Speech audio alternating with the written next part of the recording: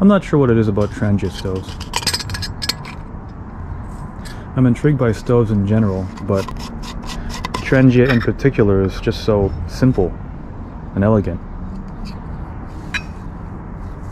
My friend Jonathan, who has several decades of caving experience under his belt, has mentioned that Trangia stoves has been a mainstay for cavers for a very long time. This is because they're so completely reliable and simple.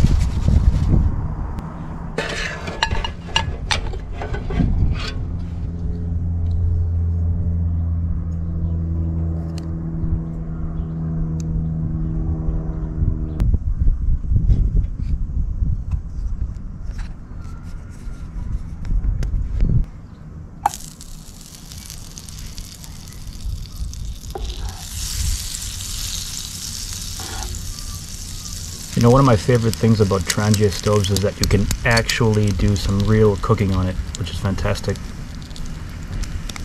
A lot of the canister stoves just get too hot and burn everything.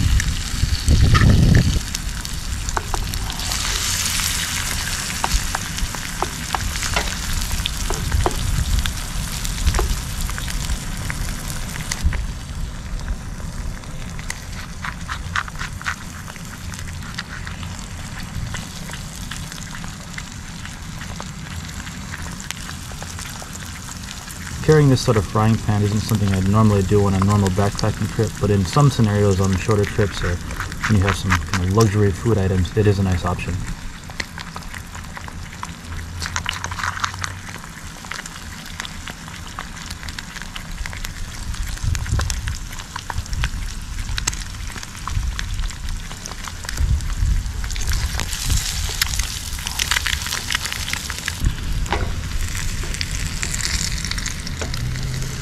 Egg and cheese burritos are by far one of my favorite camp breakfasts of all time, and they work really well in other scenarios too, like car camping.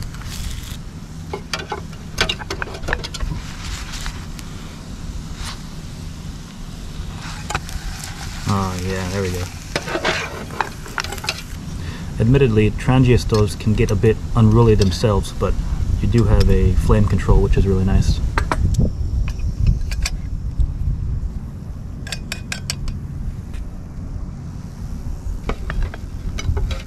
And there you have it. Egg and cheese breakfast burrito, one of my all-time favorite camp breakfasts. Made on a Trangia alcohol stove using a cheap frying pan, MSR panhandler, Sea to Summit spatula, and last but not least, this homemade DIY salt and pepper shaker.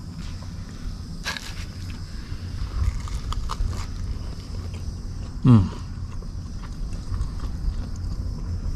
that's good. I do have to thank my friend Bill Johnson for the gourmet camp cooking and frying pan idea. I seem to derive a lot of camp and cooking and whatnot inspiration from him, so thanks a lot, Bill. This is just a really cheap $20 20 centimeter frying pan that I bought from a cheap store, and I removed the handle from. This particular one didn't have any bolts through the pan itself, so I could just basically twist the handle off, and there's nothing protruding or sticking out inside the frying pan itself. So pretty good deal, works well.